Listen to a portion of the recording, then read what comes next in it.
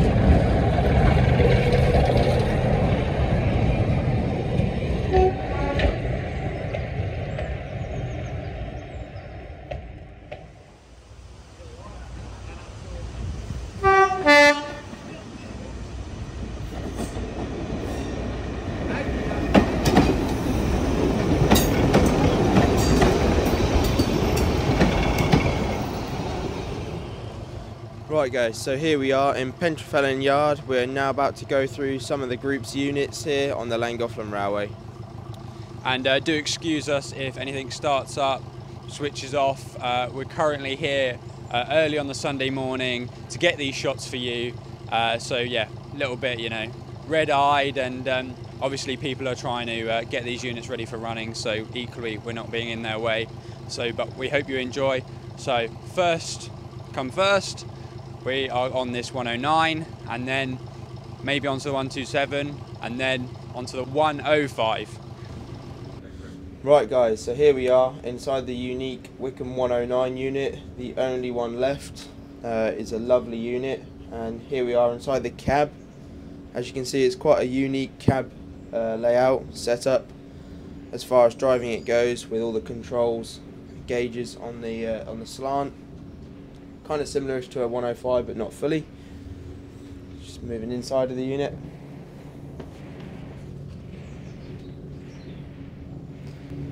Right guys, so now we are in the passenger saloon of the 109. As you'll see, it has this very nice original interior with a nice original moquette. It does look lovely. It's had Heritage Lottery funding back in the day, around 2004 this returned to traffic after being withdrawn from BR as a managing director's saloon, of which is how it survived, as it is a one-of-one unit. This was originally built for the eastern region on BR, so close to home for us. It's a lovely unit and we're glad to see it preserved.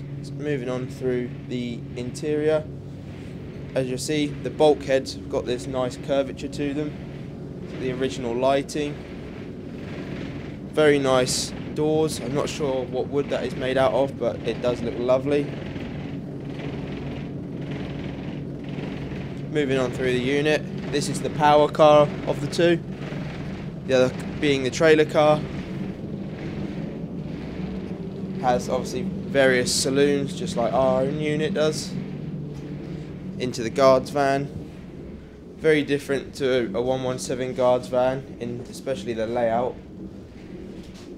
but is a very nice restored unit throughout. Moving into the trailer car, where things are a lot quieter. This has a toilet in it.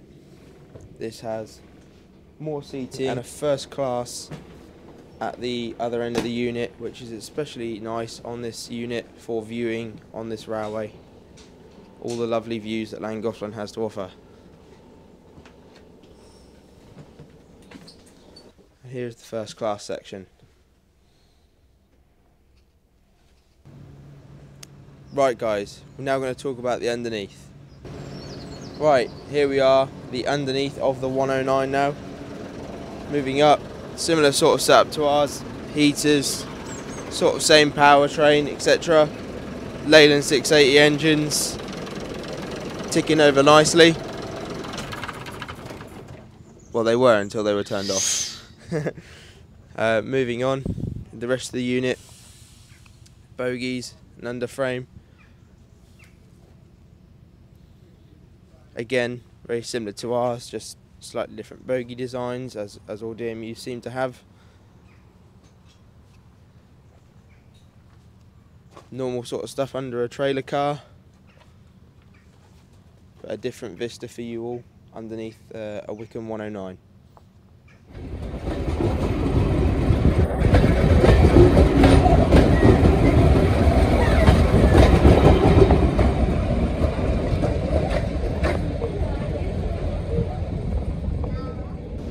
Right guys, we are in class 127, number 51628, and this unit was built in 1960 by BR in Derby, hence the Derby cab on the front.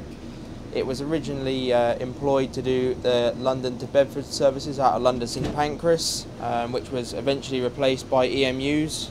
This was part of a 4-car set originally, before withdrawal, but this is just preserved as its one vehicle, a DMBS. The rest of the vehicles are not with it. As you can see, very much like our 117, it has the same body style, even window rubbers. It's very identical, apart from these high back seats, which only these and 127s and 115s had. So a very similar unit. As you'll see, it's got some funky coloured Formica in it as well, which is quite nice. But being withdrawn pre-overhaul around the 1980s, as I believe it was withdrawn in the 70s, very late 70s. It has the original Formica oval BR mirrors, which you'll see in a minute, which are all nice little touches we'd like to put back in our 117. So as you'll see, the camera pans around now, you'll see the oval mirrors that we are looking to replicate. That is this unit. Right guys, so here we are in front of the 127 now. This is a exceptionally strange beast to us, or most DMU people, as it is fitted with Rolls-Royce engines, as we're now about to see. I'm not sure of all the details of this unit, but a chap called John, he knows his stuff about this and all the different things it has. So I know it's got Rolls-Royce C8 engines, and this is a diesel hydraulic DMU, so you can just put it in drive, but it can also work with mechanical sets as well. Here in a Rolls-Royce engine on a DMU, quite a rare occurrence, especially in today's age. So, as Michael was saying, these are Rolls-Royce. I've had a chat to John, and from what I can remember from that little chat, the way it drives is there's a transmission with blades in it that's full of oil, and as the engine goes faster, there's a torque multiplier that happens in that setup that then drives the wheels. So then the lower the two different RPMs, the less torque you get. So it's a little bit like an automatic, and from what I've gathered from him, there's the blades inside a kind of a casing on the engine side, then there's a set of steel blades, and then another set of moving blades that then connect to the axle.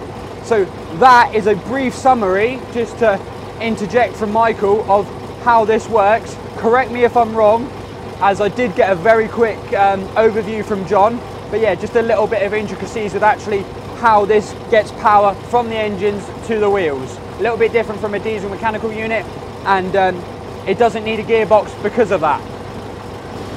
Moving on, as you'll see, the underframe is quite well filled under here compared to a normal DMU. That's mainly just because everything is a lot bigger, especially the engines, fans, etc.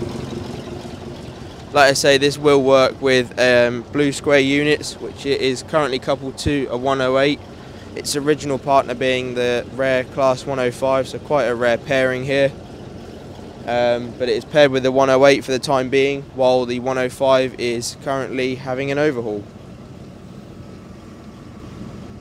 And as for horsepower on this beast, she's got more than a standard driving car, which only has 300. I'm not sure of an exact figure, but they are pushing higher numbers as they used to operate as a 4-car set, as I mentioned in our video in there.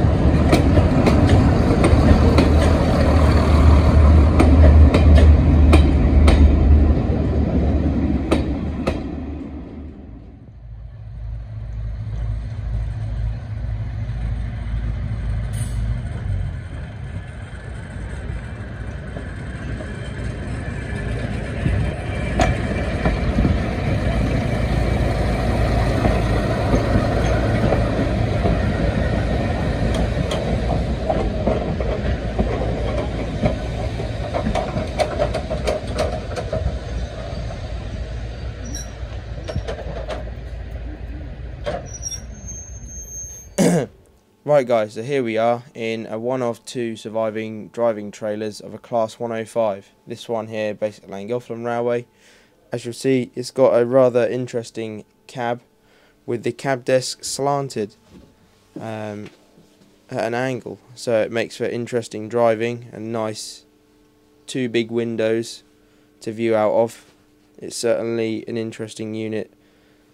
And then moving on into the interior, this is currently having a full overhaul restoration. It's had new panelling, Formica cleaned up and put back. It's having new heater ducting, it's had new wood, it's had a whole new lower half skin of steel outside. It's really having the whole Monty done with it. It's also had lots of wizardry done with the electronics by John, because he is a master of that on DMUs.